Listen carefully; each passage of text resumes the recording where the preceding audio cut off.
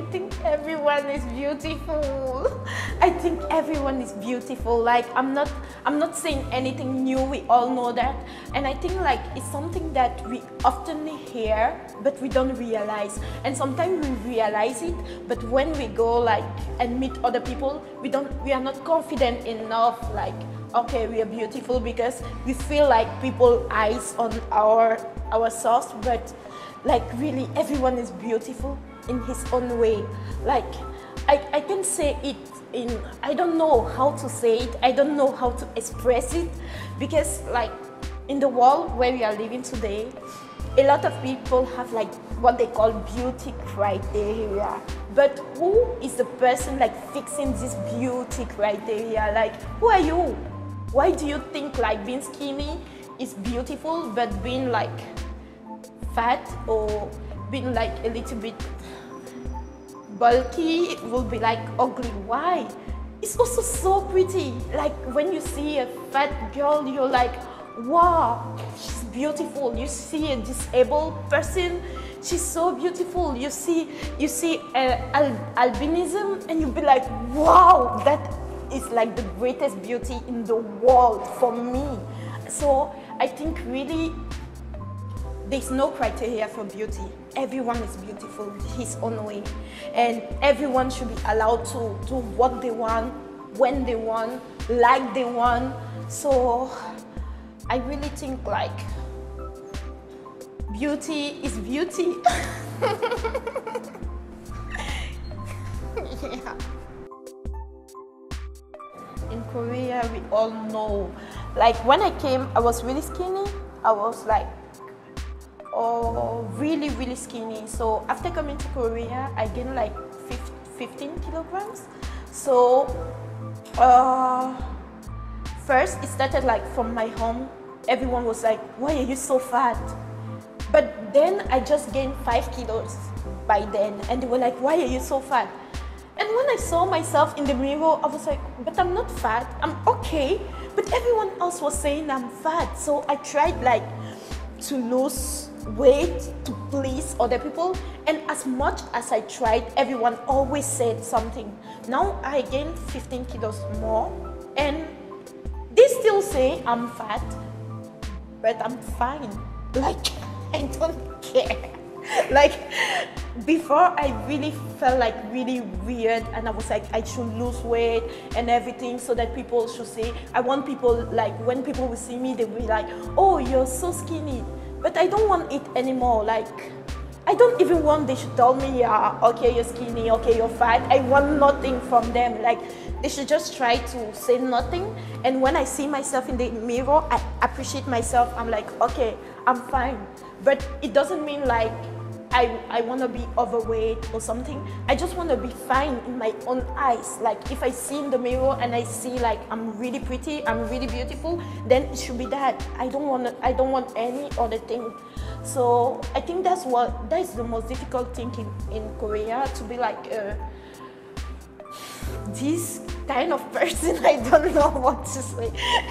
In Korea, it's really difficult because you don't find clothes. You don't find like nothing fits. Like when you go to Korean shops and you try to buy a trouser or something, you feel like, Jesus, there's something missing somewhere. But however, we still find like in Zara's shop, H&M, Forever 25, you can go. Is it Forever 21? Yes, I think it's Forever 21. I'm sorry, dearest 25, Forever 21 is like mixing up in my brain. Okay, so I think like we still go there and we can find something to put on. So I think that's the most difficult thing in Korea, like finding clothes that fit, shoes that fit, like finding your own self in all these Korean stores is really difficult. But then I still appreciate myself the way I am, and I still love the way I am, and I don't want to change because I'm living for myself, not for everyone. Really bad because I've been skinny all my life. I only gained a lot of weight after coming to Korea. So when my mom, my sister, they saw me like for the first time when I went back home, they were like, oh, why is your ass so fat? Why are you so fat? Like, what are you eating? And then I was like, nothing. I'm still okay because I'm wearing the same clothes. I think I didn't get that much weight. So I felt really bad. I didn't want them to say that. But I also remember when we were kids, my sister was really fat and I was skinny, and I used to say that too. I don't know why skinny people like to say to other people that they are fat. And I felt like it's a kind of karma, like we reverse, because she's really skinny now and I'm really like pretty kind of fat. And then she's like, why are you so fat? Why are you gaining so much weight? So I felt bad. I felt like, okay, maybe I should change. Maybe I should do a little diet. Maybe I should try sports. Maybe I should exercise more. Maybe I should eat more vegetables. Maybe. And I tried all the maybes. And after like losing like 2-3 kilograms, they didn't see any difference. They were still like, you're so fat. And I was like, I'm killing myself. They're making a lot of effort so that you should see that I'm okay, but you keep on seeing those. So I didn't care anymore. I'm just like, okay, anytime I get home, they'll be like, oh. And I'm like, that's all. I don't want anything else. Yeah. That's what I don't understand. Like, what is wrong with everyone? Like, what is wrong? Like, even if I'm overweight, do you think like, if you tell me I'm overweight, like just when you see me, do you think it's gonna help me or it's gonna hurt me? Like, do people think sometimes, like even if I'm overweight, don't just say to me like when you see me like, oh, why are you so fat? It's such a mean sentence, like really, it's so mean. But I've learned to turn that into compliment. When you're like, oh, why are you so fat? I'm like, thank you, right? Wow, you see my hands? You see how fat they are? They're nice, right? That's how I am now, because I don't longer perceive it as a negative sentence. I perceive it like a compliment, like a good thing. Like when people tell me, okay, I gain weight, I'm like, yeah. That what you said about happiness being in ourselves, I'm a very happy person, but it came a time in Korea where I was so sad. I was so sad because I got infected by the society. I got like so much bad vibes, because when I went to school, before coming to Korea, I will tell you guys the truth, I never knew what is it to have stress, to be stressed in life. I didn't even know, like I never used that word before. I went to school and they teach me like, if you have stress, what do you do? And I was like, what is stress? What should I do? And people were like, I go to Nolebang and I sing, I go to the mountain, I go to this.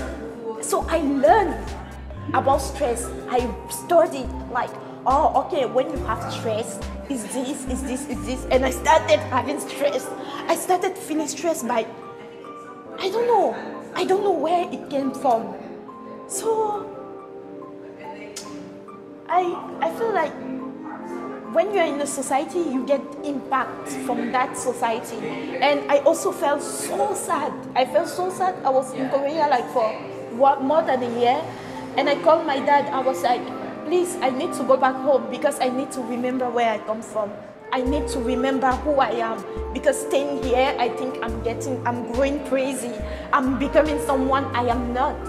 And when I went back home, that's why always I go back home, to keep in touch with who I am, to remember where I am coming from, and to know really who is me.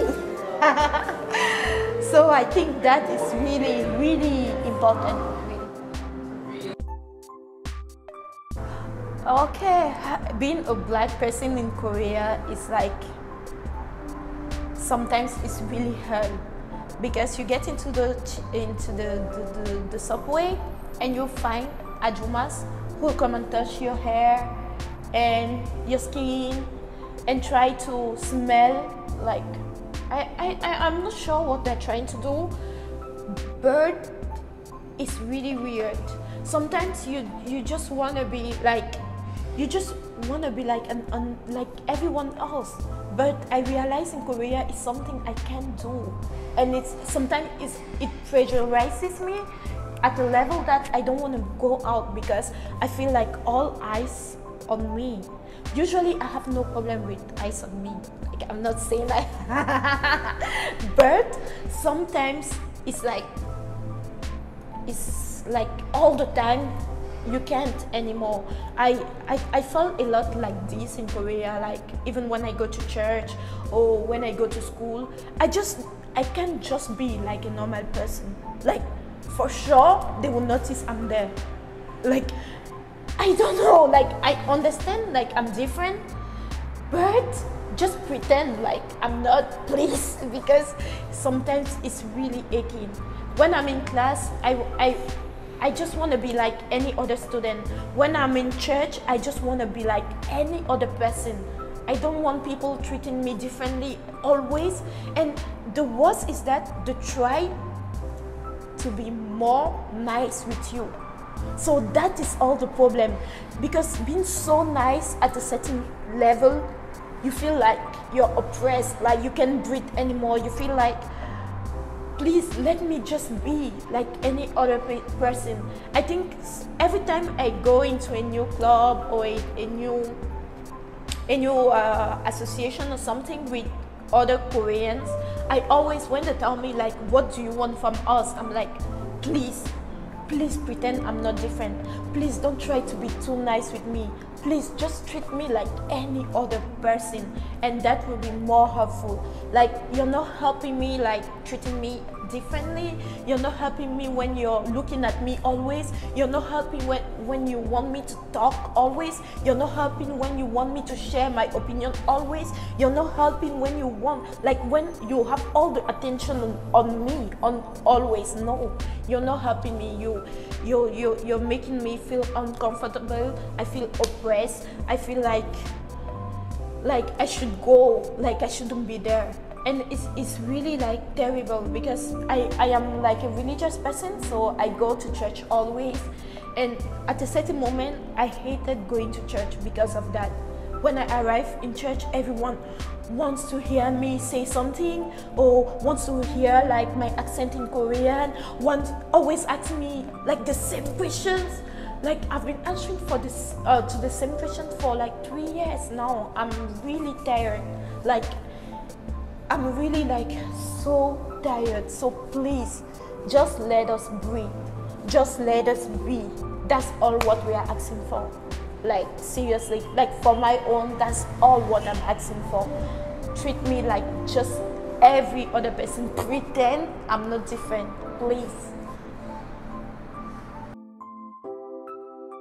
It feels like you're elevated, but you don't, like, they think they are actually elevating you, but you feel like you're down because you feel privileged. I don't know if I'm the only person who have a problem with that, but I really do have a problem with that. I am someone like, there are only two places where I take myself serious, in school and in church.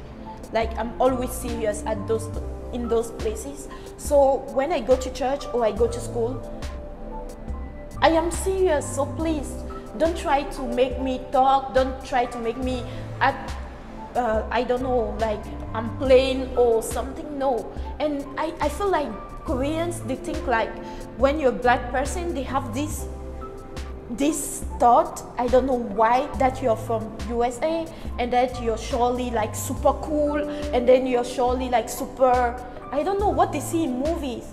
And when they see you, they'll be like, what's up, and everything, try to smile with you and try to, sometimes I'm like, why?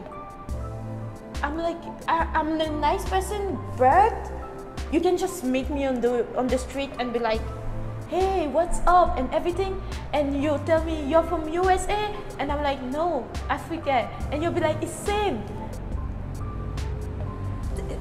So things like this, you wanna do well, but it's right. No, no, no, no. So I just want, what I'm waiting from Korea is to act natural, because where we want the advantage, they don't give it to us. We want the advantage when we are looking for jobs. We want them like, okay, because you're a black person, I will employ you, and you'll be a great different for our company. No, no, no. We don't have those kind of advantages. We just have the advantages of like, say more about you. Always in church or in, say more about you. Doug, how do you feel? Do you want coffee? No, we don't want that. Those kind of advantages, because they are not. So I hope you understand what I'm trying to say. I'm sorry if everyone doesn't share my opinion, but that is my own opinion and the way I feel. So, I blame them a little bit, because we know like Korea is one of the countries with the most educated people. They study a lot about many different things. So sometimes I ask myself why they don't know about this. Why they still like act like, you know, like people who don't know anything about the world. They travel a lot, they read a lot, they study a lot about many things. So why they don't know about this? That's why I blame them. And I don't blame them, you know, in another way, like these ajumas, I understand like they're really surprised, or like kids, they're not really used to. But like when it comes to like young or adults, I expect them to know and to not cross the boundaries, you know. But still, I see them acting like so. When I came to Korea, I wasn't like the way I am today. I just came from Africa. I was greeting everyone I met on the street. I want to like hug everyone. I was talking to everyone before, but I learned like I'm in Korea, things don't happen like this. Like those are things that you learn, but it seems like they never learn. Like they see you, you're the same person, they ask you the same question, they try the same things like every time. So I'm like, I change, I learn. So I'm like, why don't you? Sometimes I think like they don't just want to get like, no, this isn't right. They're just like, maybe someday she's gonna like it. So I have to do that again and again. So I think like, if you never met a foreigner before, like it can be understandable that you're not like, you don't have much information about that. But if you've been like meeting foreigners and you know about that, and you're still making the same mistakes every time, I'm like, you see, I don't know. I don't know what to say.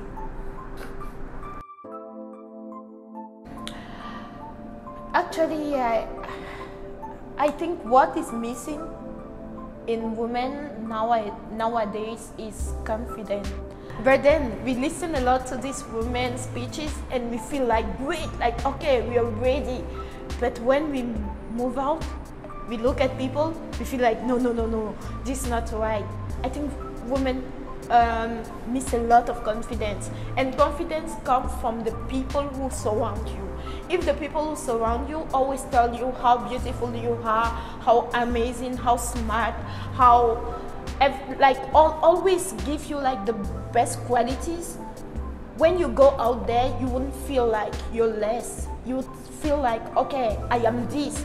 But when people around you are always like criticizing you, telling you, okay, there's this thing wrong, that thing wrong with you and everything, you tend to believe in it. And even if you listen a lot of speeches, it won't change. So I encourage everyone like to appreciate people the way they are, and tell them, okay, you're beautiful, okay, you're amazing, okay, you're smart, you're okay, you're perfect the way you are. And then every woman will have a lot of confidence. I think that's it. Always positive vibe, negative vibe, we don't want. I see the world differently. When I came to Korea, I learned a lot, because it's really a teaching. Everything I've been going through here, it made me grow, it made me mature, and I think it will always be the best experience of my life because of everything I went through, difficult as everyone I met, it was really a blessing, I think.